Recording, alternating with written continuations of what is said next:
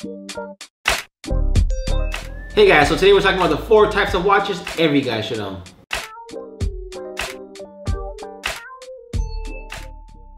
Hey guys, welcome back to Gent's Lounge. I'm George, this is Blake. If you have not hit that subscribe button yet, hit that right now. We really appreciate it. We are here every week talking about men's fashion, lifestyle, cooking, whiskey, cigars, watches. Anything every gentleman needs to know. But today, we're talking about watches, and specifically the 4 types of watches every guy needs to own. Now this isn't about the brands, the price, nothing. It's about the look of the watch. So if you want to spend 20 bucks on a watch that looks like this, or you want to spend a couple $100,000 on a watch that looks like this, be my guest. But I'm gonna tell you right now, most people do not give a shit about your watch. No. So we're just gonna talk about the style and how to fit them into your wardrobe with what you are wearing. Now to begin, George and I broke us up into 2 different categories: classy watches and casual watches. Right guys, and obviously casual watches are more your everyday watches you're wearing with your casual outfits, and classy watches are going to be the watches you're wearing more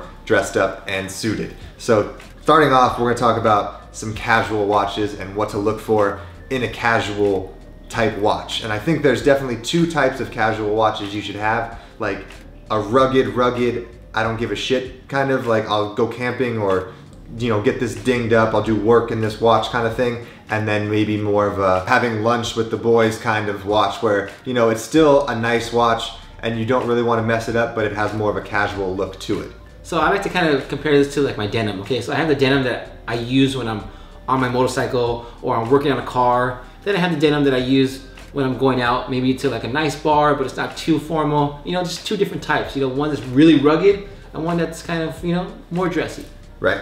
And okay, so for the first like rugged watch, I recommend something with a NATO strap or a rubber band, just because if you're gonna go camping and you get something wet, you can get it wet, it's not gonna ruin a leather band, and it's gonna be able to take a beating, and you can switch it out very, very easily because NATO straps slide on and off. I have this one from Timex, I think it's like 50 bucks. This one from Jack Mason is, I think, 200. And they both look great on your wrist. They're both gonna get the job done. They're both gonna tell time, which is what a watch does.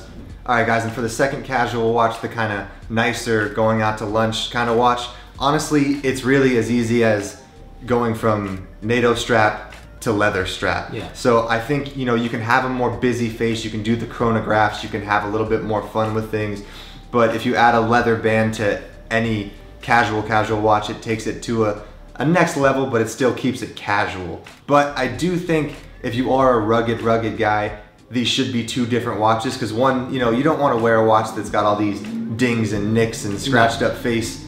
You kind of still want it to look nice. I'm gonna be honest with you guys, a lot of this is very fluid.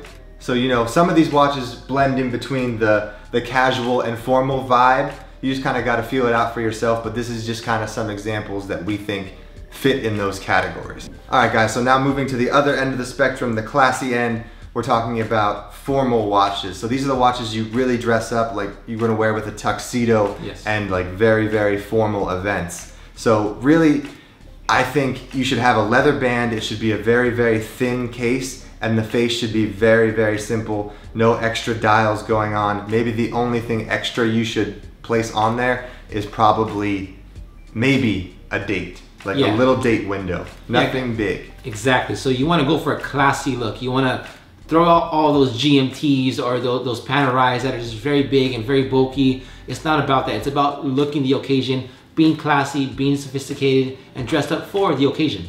Right guys, I mean, I have this Parmigiani watch, which I'm in love with. It's super expensive and I really wanted to wear it for my wedding. And it's not a formal watch. It's really not. And I tried to convince myself, like, you can do it, you can pull it off, it'll work.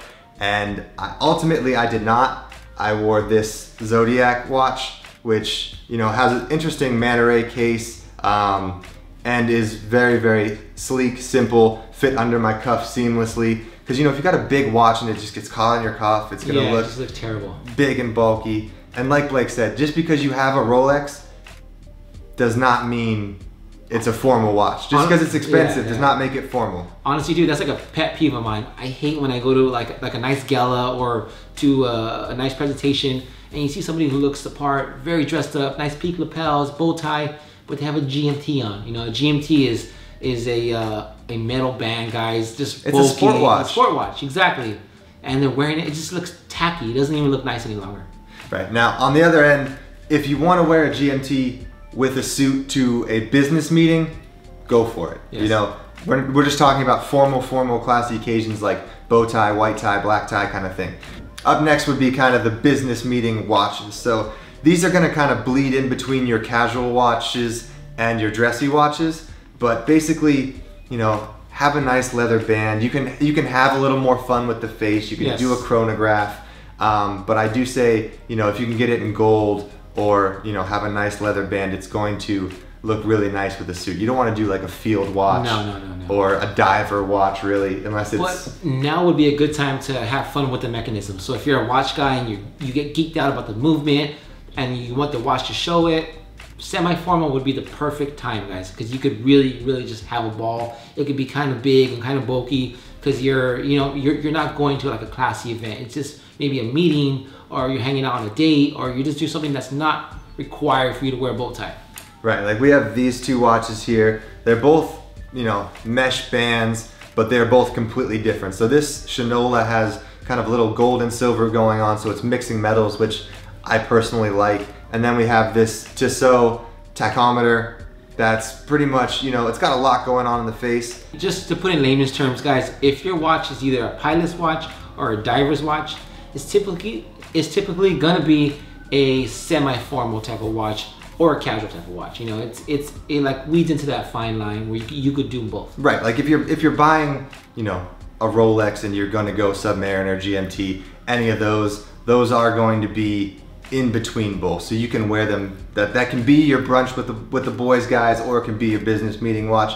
And honestly, if you're spending that much money on a watch, guys, you should get as much use out of it as you can. Yes, totally agree. All right, guys, that pretty much wraps up our video on the 4 watches every guy should own. If you have not hit that subscribe button yet, hit that right now. Remember, guys, if nothing else, get one casual and one classy watch, and you're good to go. Yes. But you know, if you want to separate it into 4 categories, these would probably be the categories we would separate them into. And once again, this is not about price, this is not about brand. It's all about aesthetic and how the watches look. There are a ton of watches at every price point that look this way, and they all tell time.